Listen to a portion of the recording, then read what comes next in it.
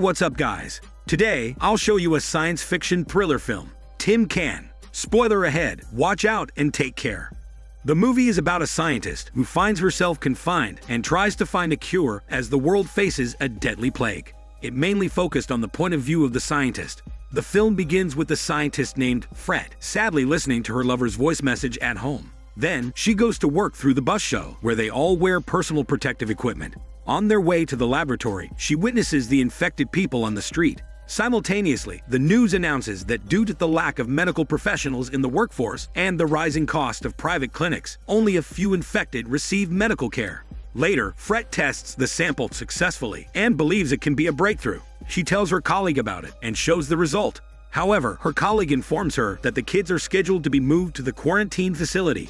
Fred gets worried, so she visits the boy confined in a room and checks up on him. She discovers that the other kid was taken to another facility, which makes her sad. Then, Fred learns that her ex-husband named John is scheduled to be placed in the chamber and will be put to sleep to impede his disease from advancing. One day, Fred wears protective gear. As she goes down the building, she feels someone is following her. Upon opening the door, she suddenly feels dizzy. Then someone smashes her protective helmet, making her inhale a fog that knocks her off. Later, Fred wakes up only to find herself confined in a tin chamber, intubated. There are several hoses, and the chamber has some liquid. Fred feels weak, but she desperately yells and asks for help. Surprisingly, Fred hears her ex-husband's voice, who tells her he is in another pod. She asks him to let her out, but John says he cannot. They do not know how long they have been inside, but Fred doesn't know why she's confined inside the tin chamber, and she can clearly remember she did not volunteer to be taken in the chamber, unlike John. Then the lights turn off, and there are flashes of some colored lights on Fred's face.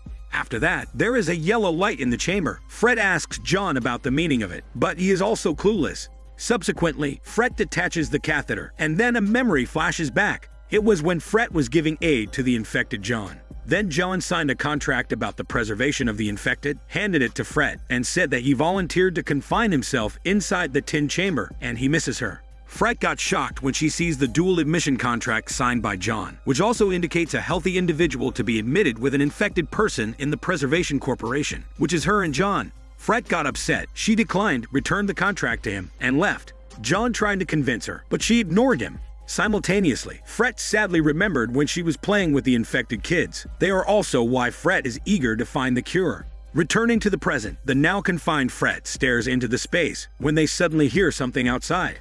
Then she discovers there is an air feed from the panel by the ceiling. She uses the hose to open the panel and finds a vent. As she looks outside, she sees an old man from another chamber. Fred asks him if he knows where they are, but the man does not have any ideas.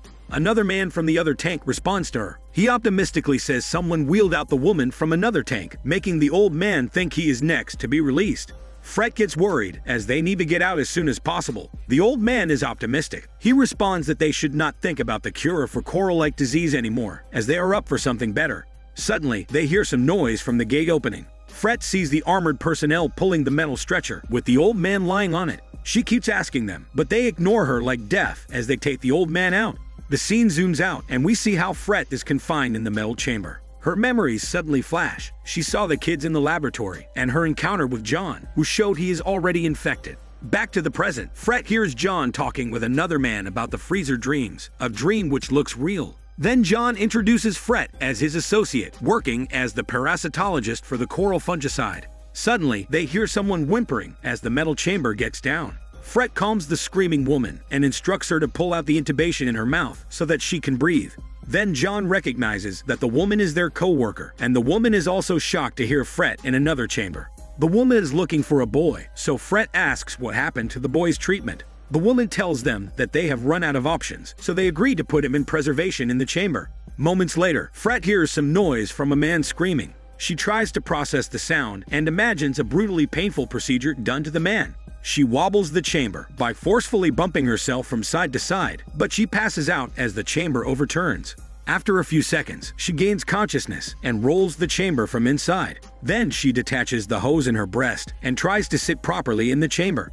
As she peeks through the vent, she sees someone wearing a metal uniform and hears a man from the vault. Fred sees an infected old woman lying on the floor. She tries to communicate with her and tells her she can help, but she needs to get out of the chamber first. The old woman cannot use her mouth anymore due to the coral virus infection, a slime-like spreading on her skin. Just then, the armored personnel drags the old woman to a shaft in the wall. As the old woman whimpers, Fret gets shocked and frightened by what she has witnessed. Suddenly, John curiously asks what she saw, so Fret tells them that the old woman was afflicted and got discarded through the machine. A man in another chamber freaks out by that. Fret listens as the woman in another chamber, their co-worker, explains how the coral disease affects the human body. Shockingly, the woman reveals that the disease changes the person as it spreads through direct contact and germinates through the skin until it covers the whole body. After that, it will penetrate deeper into the blood, creating a casing over the body, like a slime-like organism. Later, Fret tries to break the chamber and finds some exit by kicking the wall. The pounding of the chamber reminded her of when she caught her ex-husband John having a fleshly affair in their room with their colleague. When Fret kicks the chamber forcefully, her consciousness returns to the present, where she hears John apologizing for what he did. She willingly accepts his apology. When she does not hear John responding anymore, she worries and intensely kicks the chamber. Successfully, Fret opens the chamber, but the armored personnel discovers her shortly. When she asks to speak with the authority, the personnel turns on the fog, but Fret manages to strike the personnel's leg. She immediately leaves and walks into the room, where she gets paralyzed and stares at the blinking light that afflicts her like some procedure is being done on her face, and then she screams out loud. Fret's body has been transformed into a metal suit. Like a Cyberman, she is wearing a metal suit. She walks and picks up the ring. When she turns around, another armored man is watching her. He removes his mask and reveals his face. Apparently, it is her colleague, and he asked her to do the same. Meanwhile, the other personnel opens the chamber, while the woman in the pod screams, asking for her son. Shockingly, as they open the vault, the boy inside has already changed his form due to the infection. The skin has melted into a horrible sticky slime that engulfs his body. The woman hears her son sniffling, so she cries, begging for her son's life and reassuring him, without knowing that the personnel discards him into the shaft. It reveals that the machine where they put people's bodies is not used for transfusion or antifreeze as promised to them in the laboratory, but it's just used to press and shatter the infected body.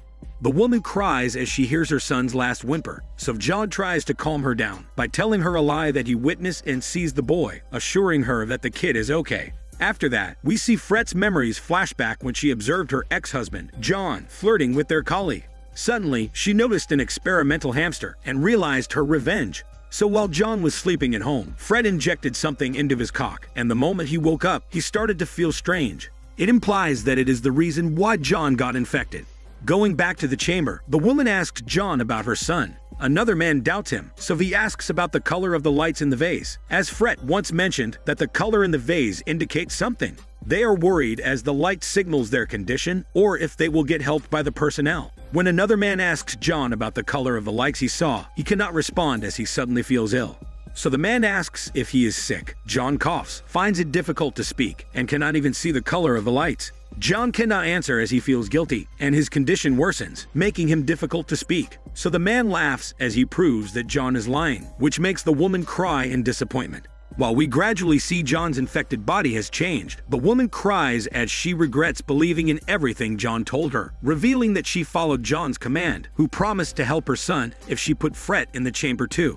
The woman cries. She feels guilty as she knows Fret could have helped them with the cure, only if she did not follow John and locked her up. The other man is shocked and disappointed after hearing about their terrible actions and deals. Right then, an armored personnel has been listening to them, and it is Fret. She then opens John's chamber and releases him. John's body is gradually changing. Coral-like organisms already dominate his leg, making him unable to stand.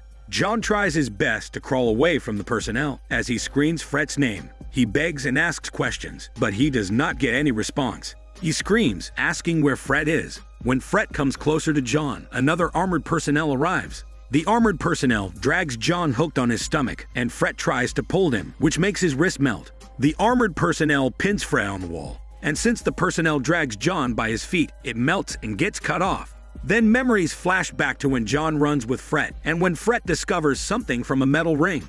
Back to the present, John begs the armored personnel, which is about to put him in the machine. Suddenly, Fret arrives, so John crawls back as she puts the personnel in the machine and starts to roll.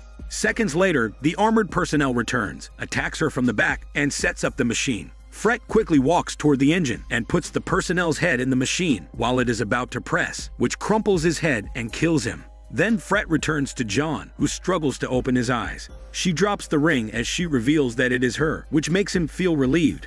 After that, as Fret takes him using the stretcher, John cries and recalls how he likes Fret and that he knows she aims to save the world. Then Fret starts the procedure on John's body and the machine. Simultaneously, their good memories flash back to when they talked about working together, since Fret revealed that she is into slime. John's company researches a slime-like disease, as his company aims to save rich old people through science and technology, which implies that the plague is actually caused by their failed experiments. Back to the present, the machine fixes John's appearance and removes the slime-like on his skin, while Fret welds some metal. Then, she attaches a double mask to John's face.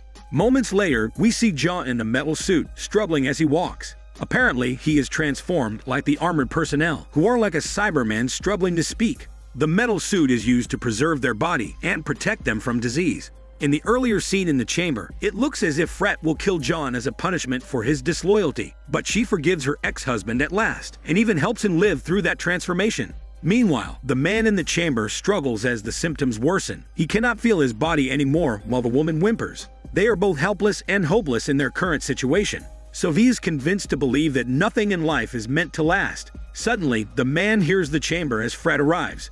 She opens the boy's chamber, recalls her encounter with him in the quarantine facility, and gets emotional, which indicates that the boy has either gone or transformed into another organism. The film ends with Fret picking up the flower, the same one that John gave to her, and which she uses for some of his experiments. This is Daniel CC Movie Channel. Stay safe and enjoy your day.